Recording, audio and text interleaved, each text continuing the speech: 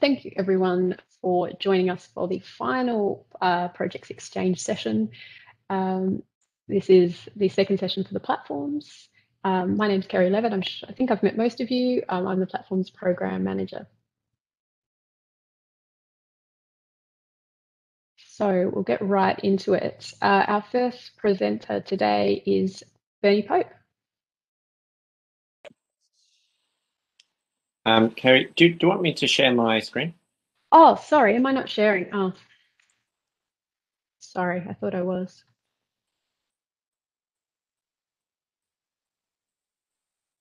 Oh, great, thank you. So I'm going to be talking about the global technologies and standards for sharing human genomics research data. A short title is the Human Genomes Platform. And my name is Bernie Pope, and I work with the Australian BioCommons, and I'm also at the University of Melbourne. And you can see our partners. There are many partners in this project. I'm not actually going to list them all in the interest of time. You can see their icons there. Next slide, please. So the problem that we are solving is that there are tens of thousands of human genomes that have been sequenced in Australia to date, and this is predicted to grow rapidly in the next few years, tenfold by the year 2025. Global projections are that to estimate 50 million human genomes will be sequenced by the end of this year. Large cohorts are often needed for statistical power in research, especially in rare diseases and cancer. And this necessitates national and international data sharing because individual research groups rarely have sufficient cohorts on their own, and they need to share data with others. Current systems in Australia for storing, analysing, describing and sharing human genome data are bespoke in-house solutions. They have manual, laborious systems for granting access to bona fide researchers to obtain the data and use in their own analyses, and generally do not conform well to FAIR principles. Human genome sharing requires high levels of assurance around data access controls due to the sensitive nature of the data. Current inefficiencies are hampering research progress and reducing the value gained from nationally funded research genomics projects. Next slide, please. So in this project, we propose a solution that we are describing as a services toolbox, which is based on emerging global standards. And it is comprised of 5 features. The first feature is a system for identifying virtual cohorts of genomes nationally. So this describes a method whereby individual research institutes can make available the metadata and data that they have in their genome cohorts. And we propose a mechanism to make that searchable by other researchers in the country across those cohorts to gather virtual cohorts together. The second component is semi-automation of data access request approval. At the moment, data access requests are achieved through data access committees, which are located with institute data. These processes are generally quite laborious, manual, and time-consuming. And so we aim to introduce systems that will actually improve these processes and reduce the cost to people being involved. We are investigating as a third component authorization and authentication systems that are appropriate for human genome data sharing and that address the sensitive data requirements. And in the fourth component, we are looking to develop streamlined methods for metadata and data upload to established international genome repositories. So this is where research data that is located in research institutes in Australia is then uploaded to standardly used international repositories for sharing in the world. And the fifth component is documentation and training. The outcomes and benefits of this and impact of this project are threefold. The first of those is that this project will vastly improve fairness of Australian human genome data. The second component is that genomic data from thousands of Australians will be shared securely and responsibly nationally and internationally, ensuring their full research value can be realised. And thirdly, the platform will provide a working template that any institution in Australia can adopt and deploy. Next slide, please. So how will we build this and what technical architecture are we using? So I'll start with the right-hand side, which is where possible, we'll be adopting technologies that adhere to standards being established by the Global Alliance for Genomics and Health, otherwise known as GA4GH.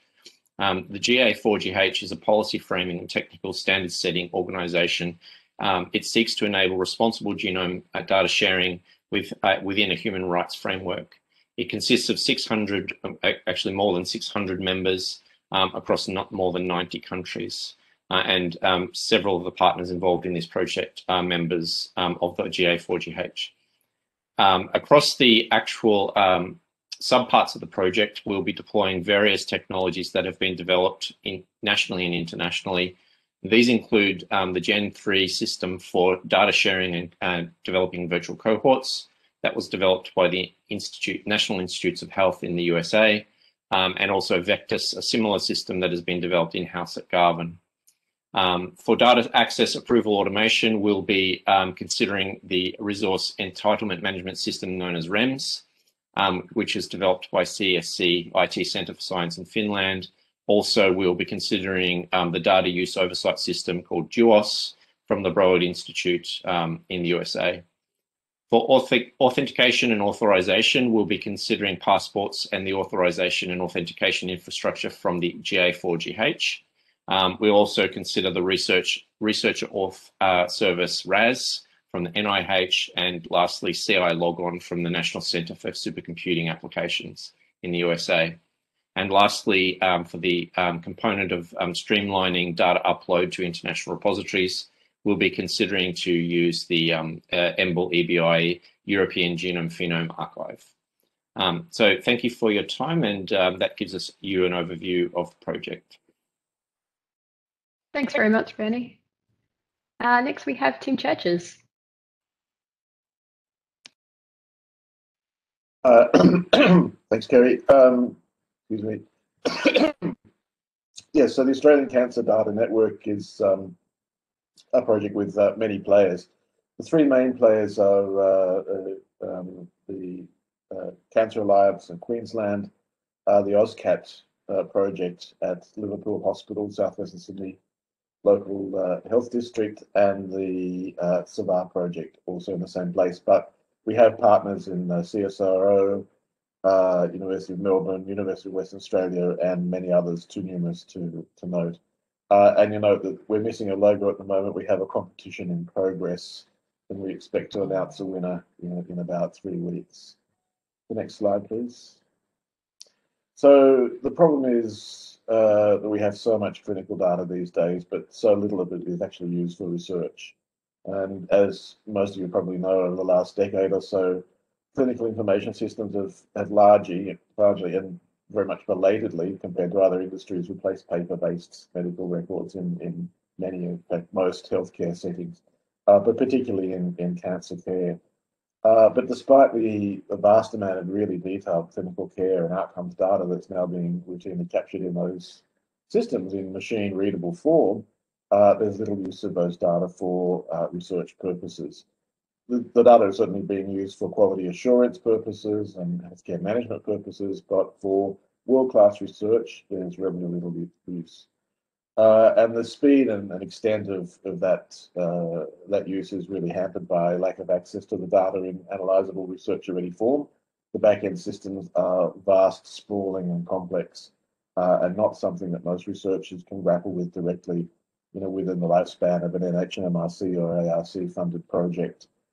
And also, very importantly, research really needs to involve multiple sites, and research results, as opposed to quality assurance or health management results, which is based only on data from one site, is almost certainly biased and irreproducible, and may actually do active harm to patients if it's used to inform treatment. So we need to really be able to use these data to answer questions such as determining the risk of cardiac toxicity for lung and breast cancer patients following radiotherapy and chemotherapy. And that question itself unpacks to hundreds of sub-questions. What sort of variation is there in practice across patient cohorts and treatment modalities in Australia and internationally? We know that cancer care is protocol driven, but there is a huge amount of variation as to what patients actually receive. and more technical issues such as can radiomic, that is imaging, MRI and CAT scan features extracted from imaging be used to help predict radiotherapy outcomes in specific cancer patients. Next slide, please. So what we're proposing to do is in this project, and this is really just a starting point, is to harmonise 3 leading Australian cancer data initiatives with each other and also with similar projects internationally. So the first and the initiator of the project is the Australian Computer Assisted Theranostics Network. Theranostics is a portmanteau of therapeutics and diagnostics. And they've been running for about 10 years at Liverpool Hospital, led by Lois Holloway, who's the chief investigator on this project. Lois isn't presenting because she is ill at the moment. But they have established a platform for distributed machine learning across data drawn from quite a few different cancer clinical information systems around Australia, which is completely interoperable with the EuroCat initiative based in the Netherlands, but drawing similar data from hospitals across Europe and a few in the US. And that's been running for about 10 years, and they do machine learning on distributed data routinely. But it focuses very much on radiomics and radiotherapy aspects of cancer treatment. The second one, which is really the elephant in this project, is the Cancer Alliance of Queensland, which is a clinician-led consortium, but it operates the Queensland Cancer Registry on behalf of the Department of Health. And it collects core data on every single cancer diagnosed in Queensland residents, as well as operating additional databases, which links those data to lots of other core clinical, diagnostic and outcome databases. So that's a huge database which has been running since 2004. And finally, the minnow, but the newcomer, is the Cancer Variation SAVAR project, which I'm involved with, which is developing next generation machine learning powered pipelines to streamline all of this extraction and loading from the source clinical systems directly into common data models, in particular the ODCO common data model and its associated vocabularies.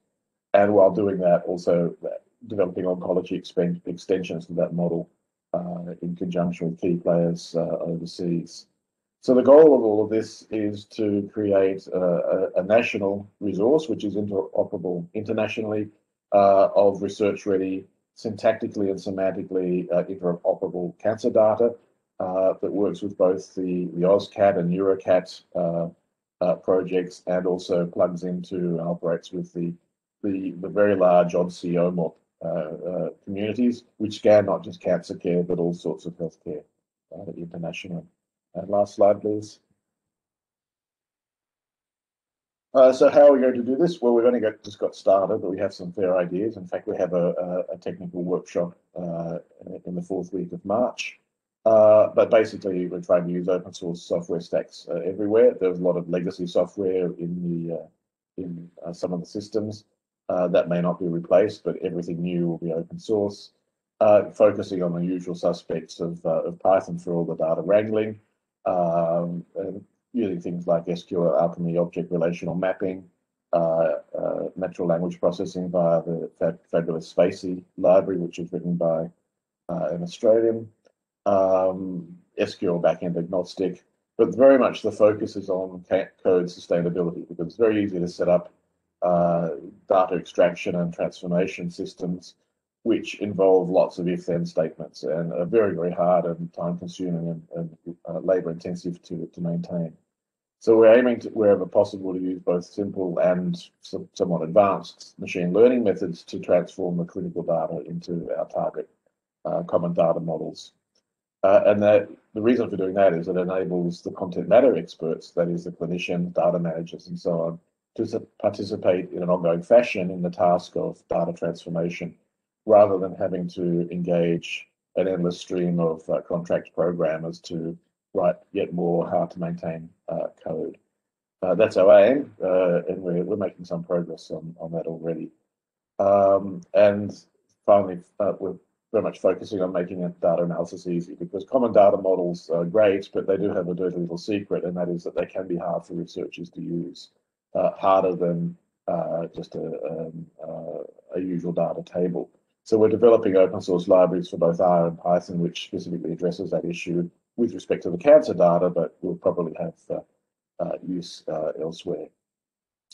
So I've already mentioned the various standards, the OSCAT, EuroCat interoperability specifications for distributed learning. It's based on RDF triplets and Sparkle queries, and the OMOP common data model and vocabularies, which subsume very large sets of standard vocabs, so SNOMED CT, ICD, RX norm, LOINC, and so on and so forth. So it's very much an international vocabulary set.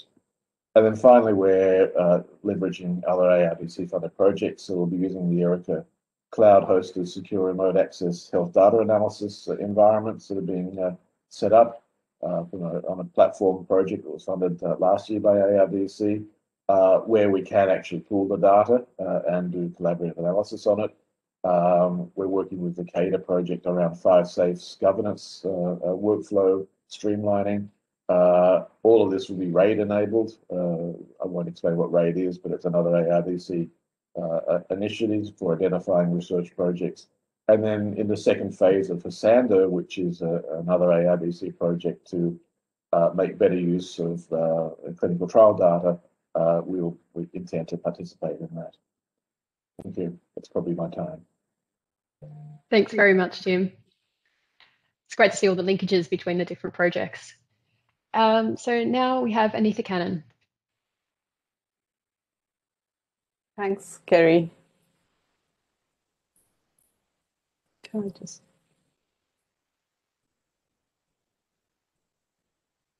Is that better? Okay, sorry about that. Thank you, everyone. I'm Anita Cannon. I'm the Director for Research Platform Data Strategy at Monash University. And firstly, I want to thank ARDC for co-investing and partnering with us on this project, because it's realized commitment to data governance. And we've got several partners up there, and thanks to all the partners for getting involved with this project as well. On to the next slide, please, Kerry. Thank you. Before I get into the problem itself, I want to quickly touch upon what data governance covers. Data governance itself is a term that includes the policies, roles, and responsibilities around data collection, data management, use, and data protection. And this is more important than ever for sensitive data. Now, in terms of the problems that we're trying to address here, data governance is critically important, particularly, but it's also quite resource intensive and time consuming. And it's critically important because there's a lot of shared risks between the researcher, the research project, and the institution. But it's a challenge to address at scale for an institution. And the scale is an issue from a few perspectives. One of them is the variety of data sources that are brought, that provide data that support research projects from highly sensitive data sources. Collaboration across multi-institutional and multi-jurisdictional research projects can be challenging, and research infrastructure capacity for secure platforms can be a huge overhead. And finally, big data and sophisticated computation requirements for projects like AI and ML over genomics and imaging data sets can be challenging as well. So scale is definitely an issue on several levels. But what happens if we don't actually lower the barriers for data governance is that the data gets locked away in silos, and research groups don't really make data fair. And without access to data, all research starts becoming significantly constrained. At the moment, there aren't many commercial solutions or national platforms that provide that secure, trusted environment that uses existing institutional research infrastructure and building on infrastructure like the Nectar and the Research Cloud. So on to the next slide, I'll talk about what we are looking at doing. So this project is going to enable our partner institutions to establish the Secure E-Research Platform, or SERP for short, which is a comprehensive platform that automates data governance in a way that can scale. It's a combination in our experience, it's been a combination of technology and processes that reduces the burden of data governance on research groups, and it also de-risks the institution, particularly given our obligations around data protection and data breaches. In fact, some of our key research users now tell us that they're able to sleep at night knowing that their data is protected from misuse, and they've been managing this in quite a resource-intensive way now for many years now, before we had access to SERP. So there are two parts to SERP. So in that box within the dotted lines there's a data custodian component which provides data governance and management. It allows data to be brought in, data to be linked, allows data catalogs to be published, and also data extracts to be shared very securely with research partners. Now, for a research user, it's the data analysis environment that is a remote environment which is configured with tools for analysis, and that environment is also controlled, monitored, and fully audited.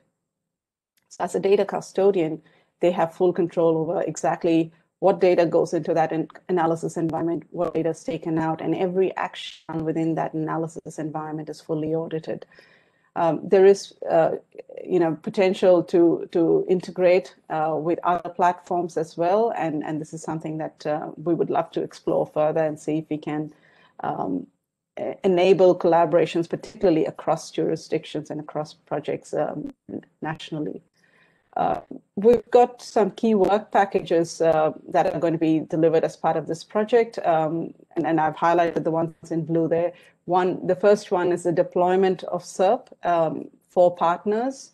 The second, onboarding of research projects. And the third is establishing a community of practice. The community of practice, I think, is going to be really useful to share best practices around data governance, but also tools, techniques, templates, standards. And the second diagram there talks about the impact.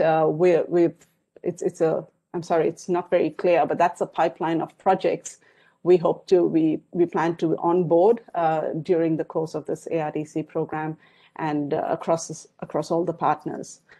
And one of the things I want to highlight in that is the data coming in, highlighted, if you can see this when it's shared, is there's data sets coming from university partners, from government partners, from industry, and as well as health services and government departments. So we see this being useful for research across multiple domains. So this slide is really about, I won't go into the details, but SERP has been developed at Swansea University, and it's the outcome of millions of pounds of infrastructure investment over a decade. It is very mature and it has quite advanced capabilities. At Monash, we have had a research collaboration with Swansea over the last 2.5 years to adapt SERP for the Australian context, particularly the Nectar Research Cloud, and we've demonstrated that it can scale across the entire university. We've got over 400 users across domains, not just health, but all kinds of sensitive data, looking at using this platform. And our partner, Curtin University, has also developed the LinkSmart component that it's a linkage capability that exists in SERP. So we hope to be able to adapt this further to the Australian context and share that as a national capability. That's it from me. Thank you. Great. Thank you very much, Anita. Next, we have Michael Hoare. Hi, so I'm here to talk about the Australian Text Analytics platform. So thanks to ARDC for supporting our project. It's us at UQ working with people at the University of Sydney and ARNet on this project. So the problem we're dealing with, it's sort of a problem of connecting up the bits and getting people to use things that are already out there, I would say, is a very high level summary of it. So in many research disciplines, humanities, social sciences, natural sciences, we actually rely on text data of some sort. So it could be spoken, written, signed, multimodal forms of language and research communication. And so examples of that could be something like we have language corpora in linguistics, which are actually fairly structured. But you have grey literature, policy, government reports on the social sciences. You have oral history interviews, which are used in the humanities. You have field notes, which are used in all sorts of disciplines, geosciences, environmental sciences, and so on. And when people talk about this data, it's often called unstructured data. As a linguist, I kind of rail against that description because actually it is structured, but it's not structured in the way that a computer scientist would think. And so we have to kind of match up these different worlds of what we think is structure. But what we could say is across many of these disciplines, researchers experience bottlenecks in text data processing, getting text data sets into forms that they can work with in a computational environment, and also with text data mining. How do they get information out of it? There are lots of solutions out there, so often I get links to this and that. One of the issues is that they're scattered across many different providers. Many of them are actually commercial or generic, and so they're not readily adaptable by researchers necessarily. But another kind of part of the issue is that amongst Australian researchers themselves, there's this need for accessible training in text analytics. So people might, researchers might have an interest in it, but they're just not sure where to start. So there's kind of the idea is to bring together users and providers. So perhaps the next slide would be good. So our solution, I suppose, or the beginnings of a solution, one shouldn't overpromise. So the platform, the idea is to bring together users and providers of text analytics. By providers, I mean, or we mean researchers who are quite good at developing scripts for processing and text data mining. And there's quite a few people working in the sort of open access, open source world who do this. It's difficult for us to work with commercial providers. In fact, we can't because our commitment is to open science. But there are a lot of people working who are providers, and there's obviously a whole bunch of users. How do you connect these people up? So our aim is to develop this integrated collaborative cloud-based environment. We want to use integrated notebooks platform for the actual processing and mining of text data. So the idea is each notebook does a particular task and you string together a bunch of notebooks and different workflows when you're trying to solve a particular problem. But also, I think importantly, we want to be developing at the same time training resources and how to use text analytics. I think from the very beginning, if a whole range of people from different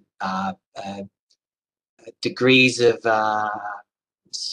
skill in computational methods, if they can't engage with it, then we're not really doing our job. So we're aiming for quite a wide scope of people. We're not really aiming for the professional person already working in this area. They should be able to figure it out themselves, actually.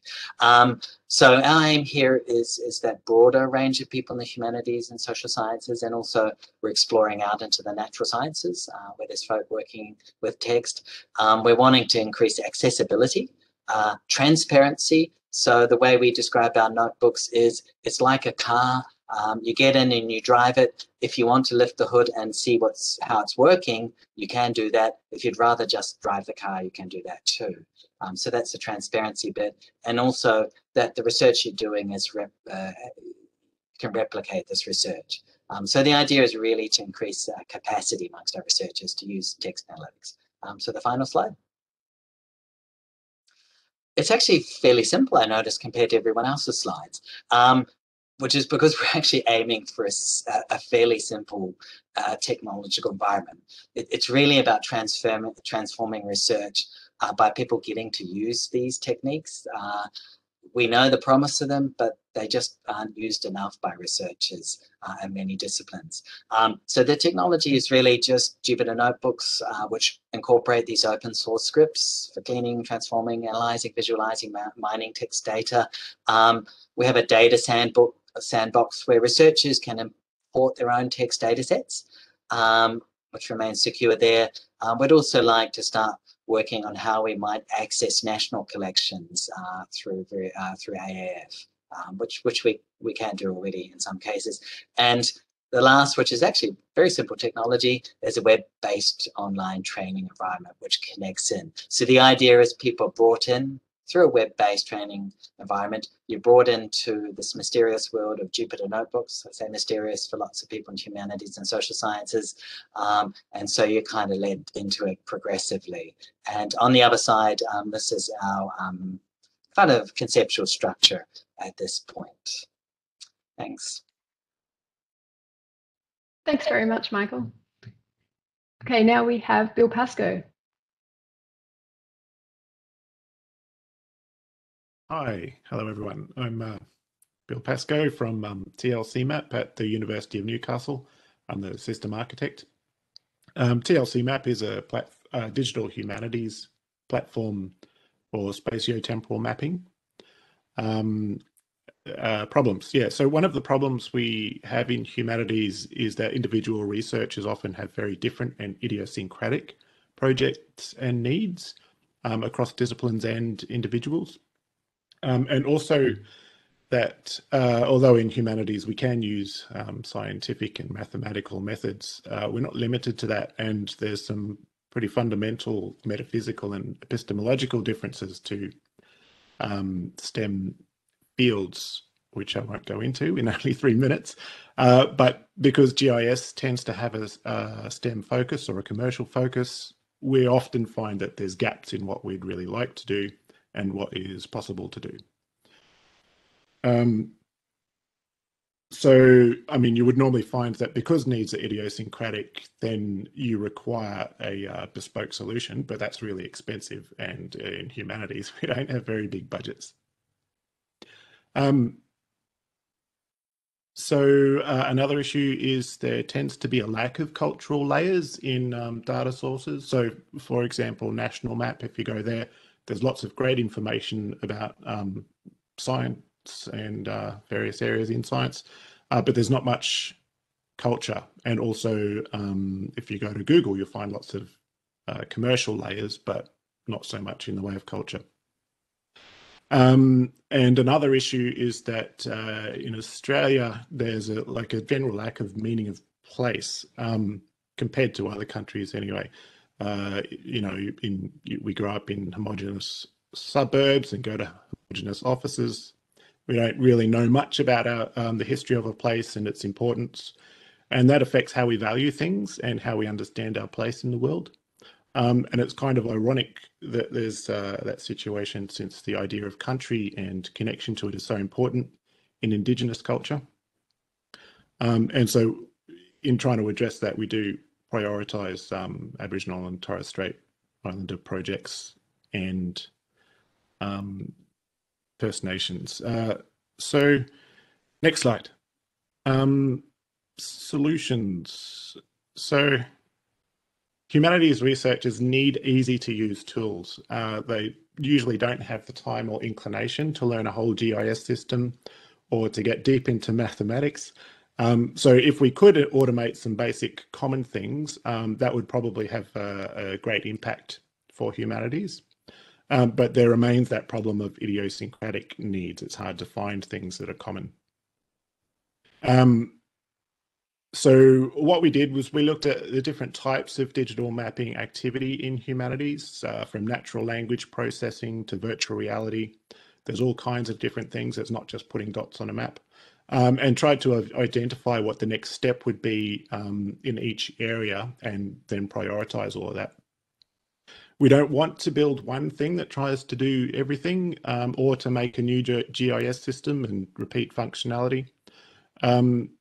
We try to add to or modify existing systems where possible and build new systems where there's a lack. By looking at this as a software ecosystem, we're able to let each system do what it does well, at the same time as ensuring there's a wide range of functionality for different areas. So that means we have to focus on interoperability and produce some relatively simple criteria for TLCmap compliance, so that a user can take data from one system, process it in another system, and then take it from there and put it in another system, depending on what their needs are. And you might go from text analytics all the way over to virtual reality, for example. And we also try to ensure that our developments are practical solutions by using rapid prototyping and ensuring we don't develop any platform that doesn't have a project as a proof of concept and to put it to a real world test. And also make sure that any project we're doing, we do that in such a way as that the software can be reused for other similar projects. So in terms of impact, we hope that this means there's humanities temporal risk, and that the general public will benefit from being able to easily see and access and appreciate that research. Next slide. So in terms of the technical architecture, there's probably not too much that's strange or unexpected for people working in research at universities in software development, MariaDB, MySQL, Postgres, that sort of thing. So probably the thing worth mentioning that are a little unusual are that we contribute some development to allow other systems that are not under our control to be interoperable and enhance some of their features rather than trying to do everything ourselves. And well, it's worth mentioning also that the strategy of working in a sort of a ecosystem approach does have the drawback of complexity in that we have to learn and support so many different technologies. And also I added people there just as a reminder, the machines that work. Architecture, you do need to consider who's going to support that. So that's all from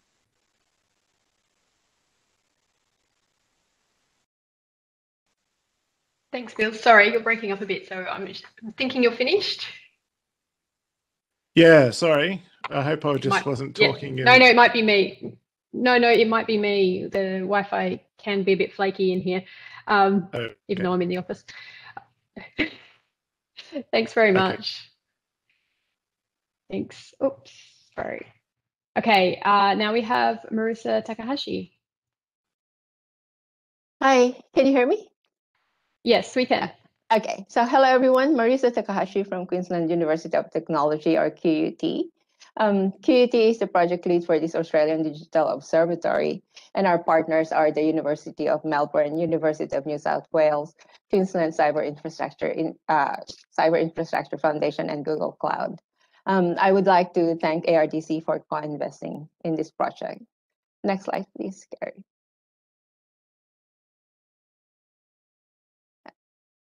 Okay, so in recent years, researchers from both social and natural sciences have started to incorporate dynamic digital data into their research.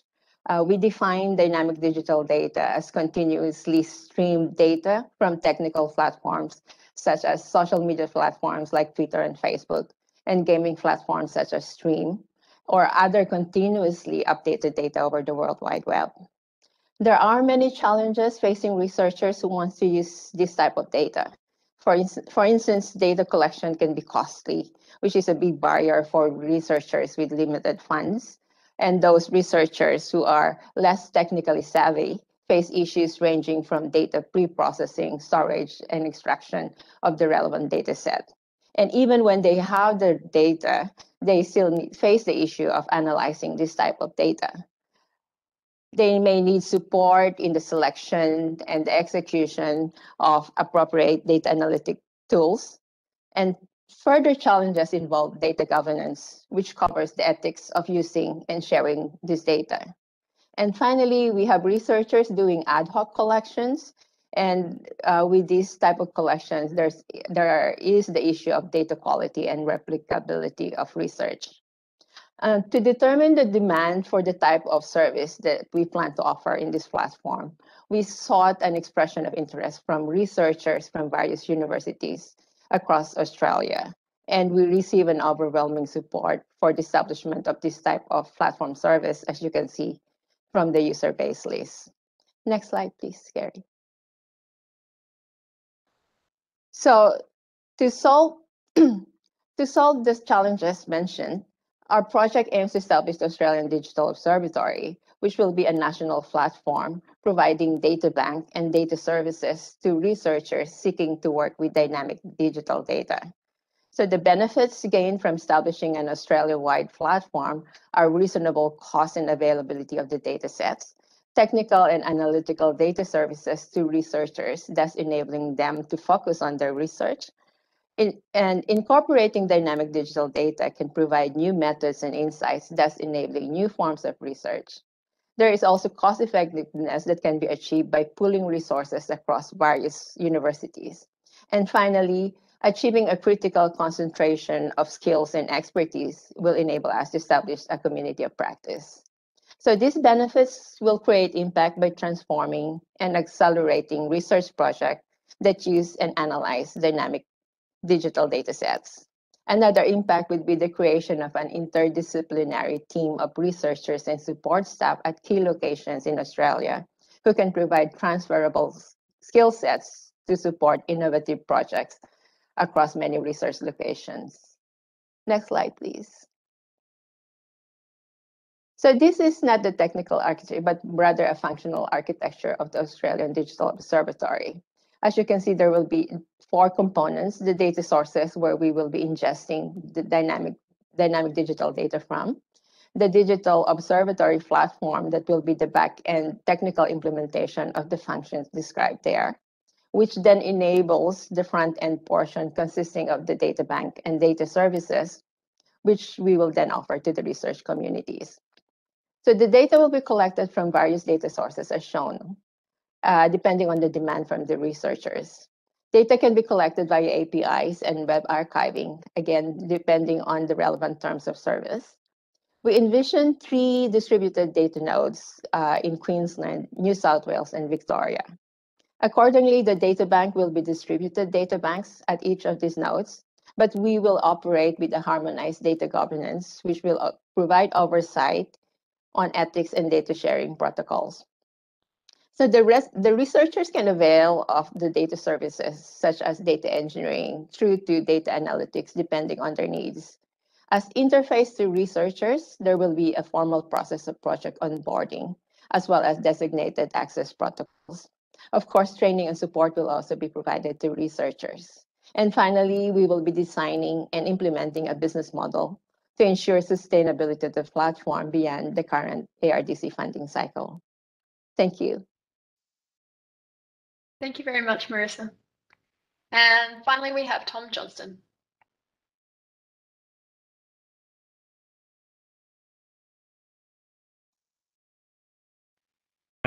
Tom, we can't. Oh, there we go. How is this? Any better?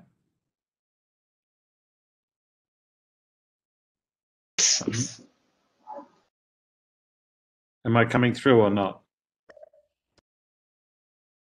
Yes, you're coming through. Okay. I'm not actually seeing any share. Oh, I guess you're restarting the. Yeah. I'll just wait till that that comes up on my screen. No problem. Sorry, I was muted. That's why you couldn't hear me saying that. There you go. These are the latest slides. No problem. Thanks a lot. It hasn't worked. I should mention to everybody, this is my fault for getting the slides done so late. So it's certainly not Kerry's. Anyway, so I won't waste any time. I'll get started just talking. I'm Tom Johnston. I'm a professor of cognitive neuroscience at Swinburne University. And at Swinburne, we're also a node of the National Imaging Facility. And our focus at Swinburne really is on MEG and EEG data. So that's magnetoencephalography data and electroencephalography data and related techniques using electrophysiology. And the platform that we've established is really addressing the need across the electrophysiology, EEG and MEG research communities for an advanced analysis platform or solution, because currently there simply isn't one, unlike many other domains of research. Now, Partly this probably reflects a bit of the history of EEG research, which is where really things started. The research groups themselves are very diverse. They span industry and clinical settings. Within medical field, outside of it, there are researchers, spanning from artificial intelligence engineering and looking at robotics and brain-computer interfaces to many, many researchers in fields in psychology, such as social psychology, sports psychology. And the challenge there, of course, is that their backgrounds, their academic backgrounds, their level of technical expertise and experience is vastly different. Many of the researchers come from relatively small labs spread out across the country, and they have limited access and experience with Linux systems, with supercomputers, and most of them, especially from the psychology side of fields, are locked into proprietary software that was made available, provided with the hardware they used to acquire the data. And whilst that worked okay in the early days, of course, that sort of proprietary software hasn't moved with the times. It doesn't often encompass the most advanced techniques that are available for analysis, and it certainly doesn't allow for very much interchange of data, sharing of analysis pipelines. And reproducibility is pretty awful, because once somebody's software license goes out of date, or the software they have a license for only runs on a Windows 95 computer and not even beyond that, then there's absolutely no hope to actually reproduce the sorts of analyses that they've done. And that's really the existing state in many, many places. Really, in stark contrast to that, there is a lot of open source software that wasn't available 10 years ago that is now widely available for analysis of these types of data, and it's rapidly expanding. It's largely based on Python and various Python toolboxes. It increasingly focuses on combining EEG, MEG, electrophysiology data with other types of data, such as imaging data from MRI, but also peripheral measures of physiology that are commonly acquired. And so really the challenge here is trying to address this need for a powerful, open analysis platform that allows for reproducible and shareable analyses, but one that is easy and accessible and portable, that can be used by people in these small labs with very few technical resources, if you like. Okay. So our approach, really, simplicity is underlying everything here. Everything has to be made simple for people to use. We want a portable working environment that can be installed on somebody's own PC, on a workstation in their lab, on a virtual machine in the cloud, say on a Nectar virtual machine, but also can run on a supercomputer, giving them access or ability to scale their analyses from small data sets up to large data sets, from simple analyses up to more complex ones. We want to containerize the open source software that is available, and we want to provide automated container building and sharing for new analytic pipelines, so that when people develop a pipeline, they don't have to worry about the technicalities of building containers using Docker or Singularity. We want something that's far simpler than that. More than anything else, we want something they can install with basically one command on their computer, and then they just launch into it and make it work. And through this, we're hoping that we can foster the creation of far more findable structured data in EEG and MEG, reproducible analysis pipelines, which really lag behind, for example, neuroimaging, and create a platform that's accessible by researchers from a wide diversity of settings, including regional universities and small labs with less technical staff. We've built in interoperability with other analysis platforms, such as the Australian Imaging Service, the Characterization Virtual Library, also BrainLife, which is an effort that's been supported by the NIH in the United States, based in Indiana. And through this, we hope that there of analyses can be scaled up to address some major challenges, because the data itself is extremely valuable in fields such as epilepsy, stroke, traumatic brain injury, and dementia. Yep. This is a little bit of the architectural diagram. And you can see here what we're trying to do is cater for people who either operate, the columns basically represent different types of analysis, approaches. So we have interactive processing in the middle column there, where there's a requirement for low latency visualization of fairly complex data. The data sets, however, might be quite small, and this is the sort of thing that people can typically do on their own PC or on their own workstation in the lab. But we also want to provide the ability to have interactive processing of more computationally intensive small and large data sets. And here we might need things such as GPU-enabled virtual machines. We also want to integrate what we're doing with the characterization virtual lab, which can sit on top of a high-performance computer system, giving them all the oomph that provides. On the other side, we also want to provide them an easy transition into batch processing for computationally intensive and repetitive data set analyses.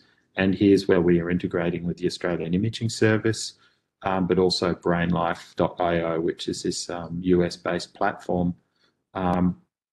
And the vertical stream you see down the middle gives you some idea of our approach here. And it starts off with a very lightweight Linux desktop, which can be pretty much installed anywhere, as I said, with one command. That's based upon an open platform architecture called NeuroDesk, which has been developed for brain imaging, and we're expanding into this domain of analysis. And then we want an easy containerization system where people can check out containers or download containers easily from the registry and know that those are going to function because they're running on the same basic platform as everybody else. With that, I've swept through this very, very quickly, but hopefully that gives you a picture for what we're doing. You can see on the standards on the right there, some of the standards we're doing.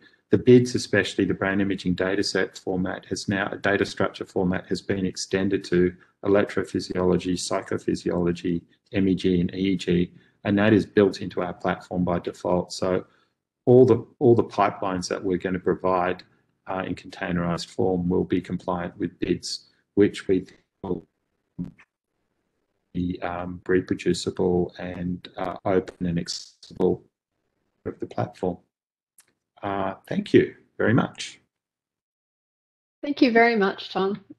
And thank you to everyone who's presented today, and thanks to all of you who've come along to hear about these fantastic platforms. There's some really exciting projects here.